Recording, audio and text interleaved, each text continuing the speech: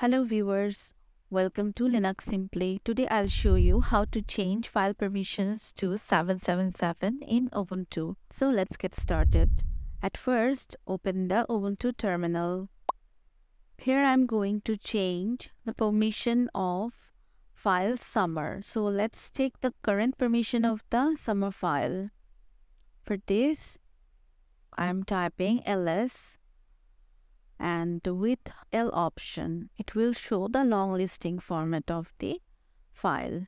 So as you can see, here is the summer file and here is the permission of this file. And of course, it is current permission. So now I'm going to change the permission to 777. So to use chmod command, 777, and the file I'm going to change.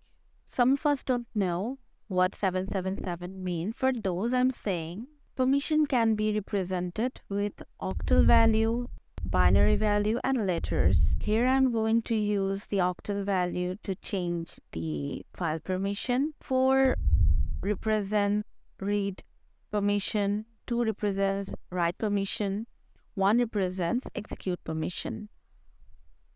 When we add these 3, it becomes 7, and when we write 7, it will give all the permission to the file or the folder we want. As we are writing 7 here, it will add read, write, and execute all the permission to the file. The first 7 means the permission of user.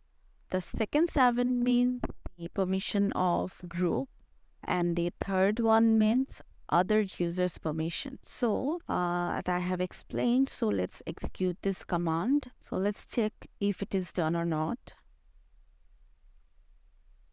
With the same process, ls with a long listing format, so L option. Here is our summer file. As you can see, it is already changed, and read, write, and execute permission is set to all the users. User, group, and other users all have got all type of permissions. So that is it. See you in the next video.